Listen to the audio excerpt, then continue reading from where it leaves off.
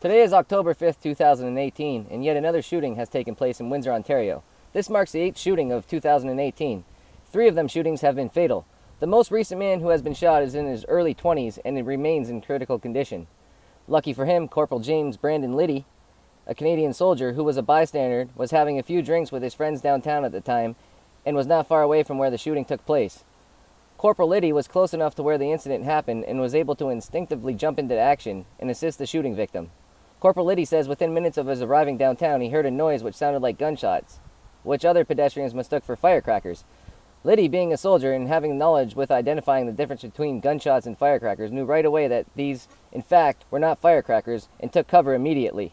While he was taking cover, Corporal Liddy witnessed the shooting victim drop to his knees and fall to the ground. That is when Liddy's training instincts kicked in once again. He immediately approached the shooting victim, trying to save his life. Liddy identified 2 gunshot wounds, one of the arm and one of the torso.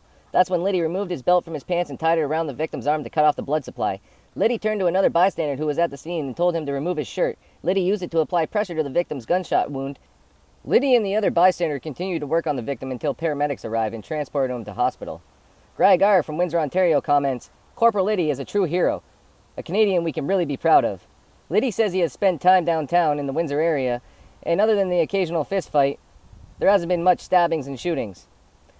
Jen L., a resident from Windsor, was saying she no longer wants to live in Windsor with the fear it's becoming a mini Detroit, and many people agree with her. The mayor has a plan in place. With the increased crime in the city, he announced a new initiative called the Zero Tolerance for Crime Initiative.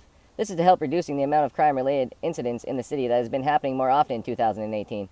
One of the things is the initiative he plans on doing is mandating the use of metal detectors in entertainment lounges.